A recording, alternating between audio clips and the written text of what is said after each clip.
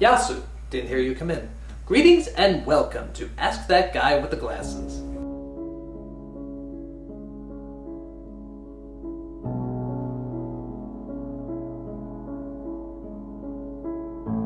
What is the difference between Jonathan Taylor Thomas and Haley Joel Osment? That's a very good question. Haley Joel Osment is a midget and Jonathan Taylor Thomas is a dwarf. I know that many people confuse them for children, but they're not. They're little people with little talent, except for Haley Joel Osment and Jonathan Taylor Thomas. They both have talent. Where am I? What on earth was man trying to do when he discovered that cows made milk? Oh, no, it's not at all what you think. The guy was trying to suck on the cow's tit because he thought it gave him an erection. I don't know what your mind was thinking. If you mixed Coca-Cola with Pepsi, what will happen? Diarrhea.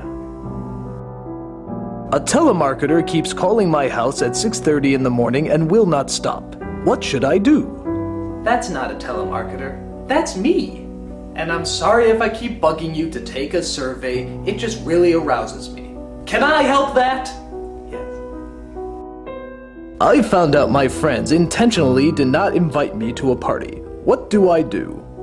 Well, I suggest you call up your friend and ask him why. There's nothing like a reasonable conversation to figure out a reasonable conclusion. It is the only way people learn from one another.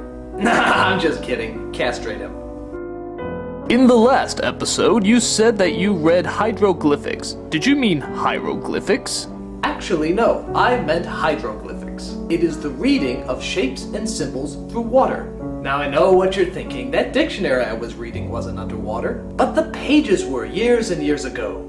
And only through water can the shapes and symbols appear.